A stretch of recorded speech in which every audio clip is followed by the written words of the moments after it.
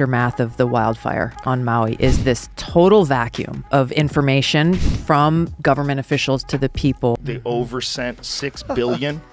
And then I said, well, how much would it cost to rebuild every house in the Maui fire? And it's $5 billion. In that vacuum, obviously people have all kinds of ideas or theories or this or that, but people were left without any kind of communication from anyone in a position of authority to provide help. What is this fund? The People's Fund of Maui? Who controls it? Who owns it? In the most recent episode of Joe Rogan Experience, our Candid podcast host, Joe Rogan, suggested that media mogul Oprah Winfrey might be knee-deep in some seriously shady land deals related to Maui, and while thousands of people are still suffering from the consequences of this devastating disaster, Oprah is making money on people's sorrows. Joe Rogan, playing detective, stirring the pot, and accusing the industry giants of exploiting the Maui tragedy? Well, that's the turn we've never expected. Let's dive into the details right away. Hi, everyone, and welcome back to Celeb Live Channel. It's not a secret that Joe Rogan has been trying to warn us for ages about how these Hollywood elites would stop at nothing to keep filling their already overflowing well of riches. And here we are again with a fresh portion of new accusations from Joe. This time, he's suspecting Oprah of being the puppet master behind the Maui terrible incident and making huge profits on this tragedy. How is that possible? That these people could lose their home and then lose their land? Oh, it seems like Oprah Winfrey, the queen of real estate investments in Hawaii, has been snatching up Maui land like it's the latest best-selling novel. She started with a whopping 520-acre piece, added another 330 acres, and basically couldn't stop trying to turn the entire island into her possession. Now, the island disaster didn't change Oprah's capitalistic intentions, and it's been said that these land acquisitions might be her ticket to a front-row seat in the disaster capitalism game. I mean, it's common knowledge locals are desperate to get any help, and some of them will be selling their land on cheap. And as Joe Rogan now says, Oprah used the Maui fires to her advantage to expand her real estate portfolio even further. That's an insane position to take. It is. Post-tragedy. When And people are suffering at their most, they can't even believe it happened. Yeah. Let me provide some more context for this epic saga because in 2023, a bit before the fires, Oprah started to acquire huge pieces of land on the island. The timing was impeccable, and who would have guessed? But you know what seems the most suspicious here, guys? Well, the information about Oprah's real estate possession on the island is being deleted from the internet. It only adds to speculations that our beloved Oprah might have pulled off the ultimate plot twist by deliberately igniting the fires to acquire prime Maui real estate and expand her presence in the island. These claims are not empty, and they are coming from observations that while Oprah was getting ready with a team of firemen to save her mansions, Maui's working-class people were not even notified about the approaching disaster. Survivors are calling out a lack of warning. No alarms, no warning, nothing. Not even police rolling by telling us to evacuate or anything. So, Joe Rogan, our newfound gossip guru, is now fueling these speculations with his own observations and discoveries. He practically said that Oprah Winfrey might be in some shady land dealings. Given the gravity of these allegations, there's now a campaign on social media demanding a full investigation of Oprah's shady activities in Maui. Plus, there are a lot of questions about her controversial fund, which she had launched earlier with The Rock, the media mogul coming on social media and asking working class to give their money to her so she could pass it to the Maui victims. Well, what could more ironic? Only Oprah's own generous donation of $10 million, which looks like a joke amidst the fact that it's more than $5 to the media mogul. I'm looking at Oprah like, you're a billionaire. Why are you asking us for money? And the most shocking twist of all happened when people started to dig into this fund and learning more about its origins and work. So here what they have discovered. The Entertainment Industry Foundation, a nonprofit organization, is managing this Maui fund. Now, let's take a closer look at this organization managing the funds. Its top executives, including the president, CAO, and CFO, are enjoying rather hefty yearly salaries.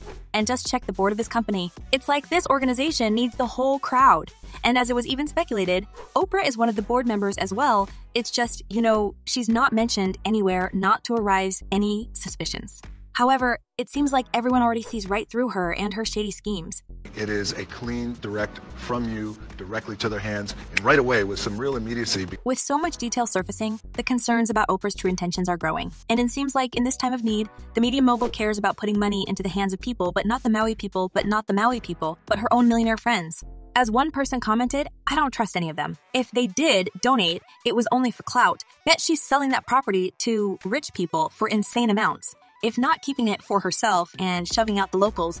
And another user added, People, a charity which does not show a proper, transparent financial report, is a scam. Yet, Oprah didn't like people's reaction to her allegedly philanthropic aspirations. In her usual manner, she slammed all the critics, claiming that by attacking her, they are taking the focus from the main purpose of her fund. So all of the online attacks, lies, conspiracy theories really took the focus off of what was the most important thing, which is the people of Maui. However, it didn't save from backlash. And while it may not be obvious to ordinary people, experts in lies like Joe Rogan ask a lot of questions about Oprah's fundraiser and its work. That's just like accidental money. But there's no talk of doing that. There's no talk of doing that. As Joe is now saying, those $10 million that Oprah allegedly given to the people may have served more as initial capital for the fundraiser to start working and pay the people who created the whole thing from the scratch, rather than direct aid to the fire victims.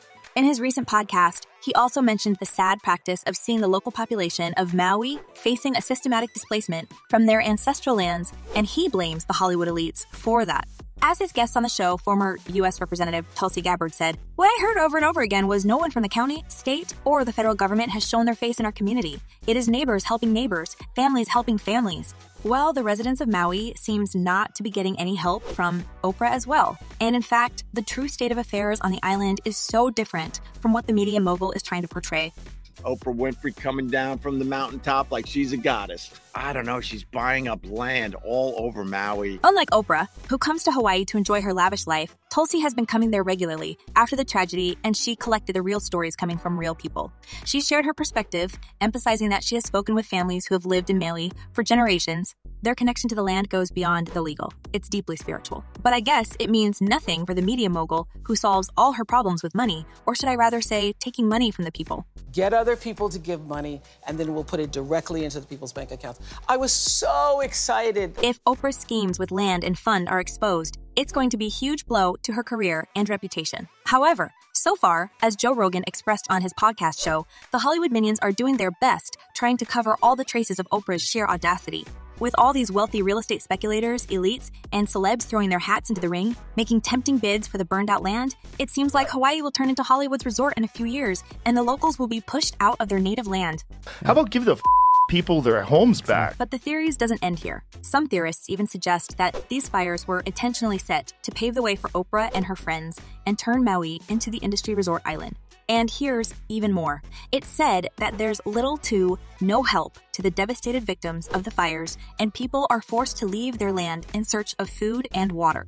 As Tulsi said, people are loading up whatever they have in their general store on these little boats and running them over to West Maui to a private boat dock because that was the only place that they wouldn't be blocked from bringing food and water and medical supplies. But bless those people like Joe Rogan, because they're not only trying to be vocal about the horrible plan of the elites to own Hawaii, but doing actual help to improve the position of the locals. Unlike Oprah, who seems to use this tragedy to her own advantage and enrichment. How is that possible? That these people could lose their home and then lose their land? Like, how is that possible? It is the number one concern of people. I mean, these Maui people have already lost their families, homes, and children, and the idea of profiting on this disaster is just the most atrocious act against all humanity. Many fans are saying that the time for these elites to step back and let the real heroes shine. As for Oprah, well, people have a lot to say about her.